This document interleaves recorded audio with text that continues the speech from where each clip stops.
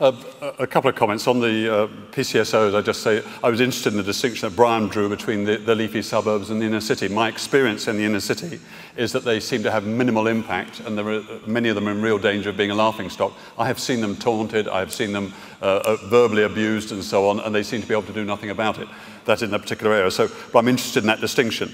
I think the whole thing about antisocial behaviour, I just want to tell a story, a true story, which I think comes back to what I've been originally arguing for. I went along antisocial behaviour in my particular area, where the kids are hanging around on the streets, they're hanging around the stairwells, and so the local authority decided they're going to get together a group of people to tackle antisocial behaviour by youth. And as a local councillor, I was invited to go along there.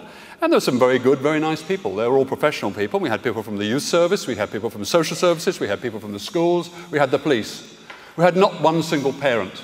And there we are living on the estate. They're trying to tackle antisocial behaviour. They didn't go back, in my view, they did not go back to the root. And when I said, well, what about the parents? Quite clearly the implication was, no, this is only a meeting for the professionals. Nice people, the professionals, but the majority of them will disappear off out to Essex or wherever it is at night time and leave the rest of us, including parents, living on the estate. We have to get back to the parents, we have to get back to the families and say that is where you start to deal with antisocial behaviour. It's not the total solution, but unless you get back to the root of it, all the rest is just surface and superficial.